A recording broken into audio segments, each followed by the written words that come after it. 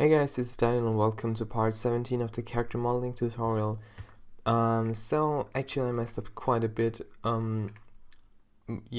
between recording this part and the last one. For some reason I didn't save the file and quitted it, so that I lost the lower part of the dress and had to redo it. So in case you're wondering why it looks a bit different now, that's the reason why. Also, I recorded 2 other videos after that, and then again forgot to save the file and lost all the progress I made up here, and I even started here. Well, anyways, that's just a little story behind that. Let's continue our work. So let's start by adding a new plane. Move it to the center location with Alt-G. Go to edit mode, delete all the vertices, go to add a mirrored modifier, activate the snapping tools, set them to face, and start somewhere here with a new polygon. And of course I don't want proportional editing on, so disable that, make them 2 with extrusion, and then just extrude along here and close them at the back. Activate clipping for that purpose. Now I'm going to disable snapping tools and I'll do the rest without them. So first of all, let's make sure that they properly align back here. And then do the same thing with all the other ones.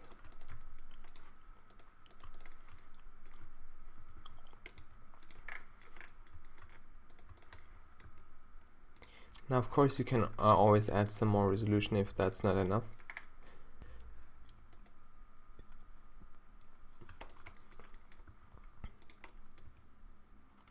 And make sure you do not lose some important features while making this part.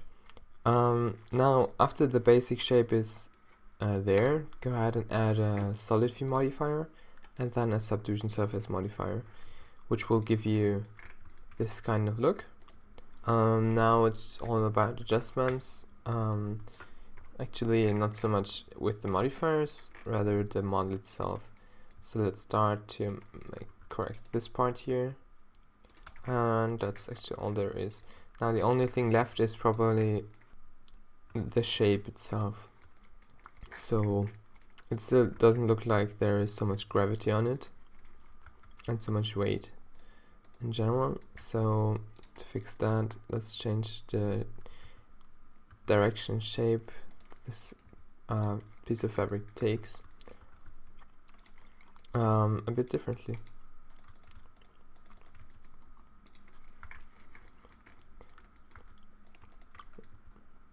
It's mainly, I think, how straight this is towards this end that will make it look more stretched or loose, which will give you a look of more weight or less.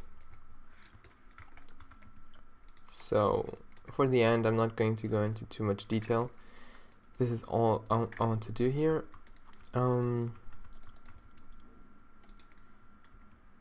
Let's see, we might need one more loop here just to make this look okay. Alright, and I will increase this thickness a bit and set the offset a bit lower. Actually, yeah, let's keep it like that, but move this a bit up. And this one here. So that looks fine to me. Now let's continue with the beginning of the hair. So this time I saved it, so nothing can happen from here on. Let's hope that I won't forget at the end of the video. Now let's add a new object, a plane this time. Again, it doesn't matter so much, just delete everything that's in there. Same workflow, except we do not want to add a mirror modifier this time. We'll right away start modeling hair. And the interesting thing about hair is that it's really all about patience here. You really just have to model each strand of hair by hand. And there is not really a way of cheating, in my opinion. You just have to go through it and do every single strand until you're done. So that will probably take now 3 or 4 parts maybe of this tutorial. Of course, I'll try to skip some of it if it gets too you know, if it's just the same as I showed you before, I'll probably start skipping things. But at the beginning, I will make sure to show you properly how I approach this. So basically, I start with one line of vertices, and then I want to make another one that kind of encloses this strand that I want to make.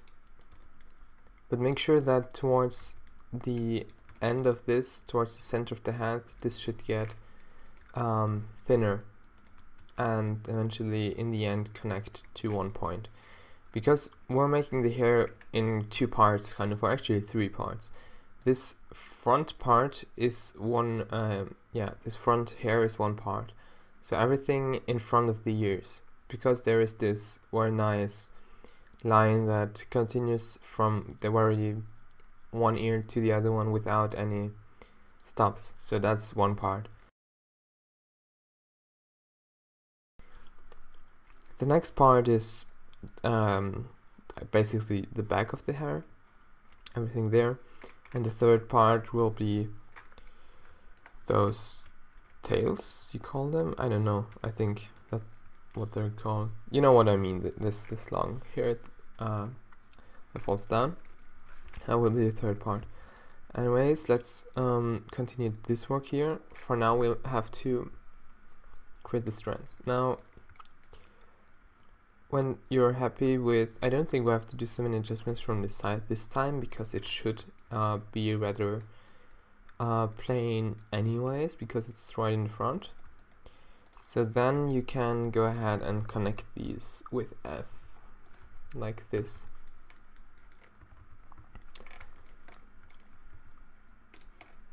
Now, let's see. Actually, what I want to do is I will add a smooth modifier as well, so that I get a feeling for how it's going to look at the end, because we do want to smooth it. And we'll start to add new details to the hair.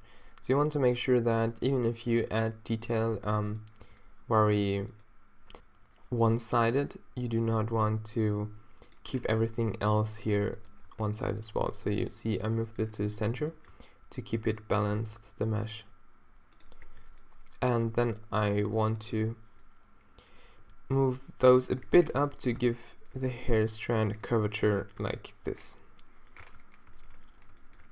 Actually, let's move it a bit further here, because I think there will be yet another loop coming in here. And we'll take care of the details down here later on. Let's start by fixing the shape. Yeah, that looks alright. So we have now this curvature, and now let's see what we can do down here. So with we, you can simply rip those apart like this,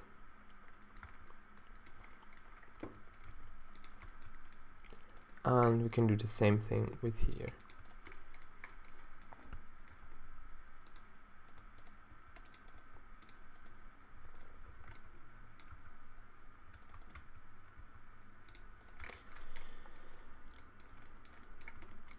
Now what's pretty hard to do is to keep this curvature the same while not having any artifacts there, but what you have to try to do is now to keep the same curvature over here. So you see this is definitely not the same shape, so we have to change that. Down here the same thing, and down here a little bit as well.